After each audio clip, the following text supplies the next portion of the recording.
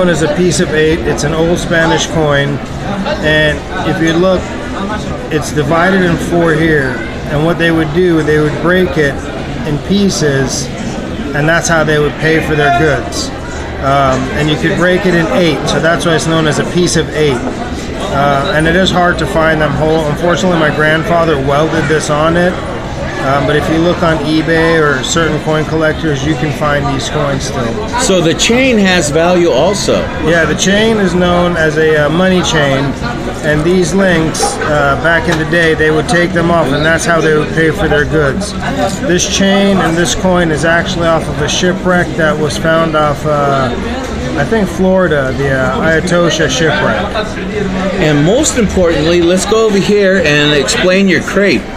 Yeah, so I decided to have a little dessert. I asked them what the best thing on the menu was, and they said to have a crepe with strawberries, and so that's what I had with a scoop of coffee ice cream.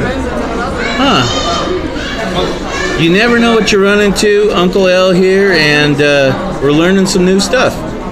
Hey, thank you, sir. Yeah, not a problem. Not a problem.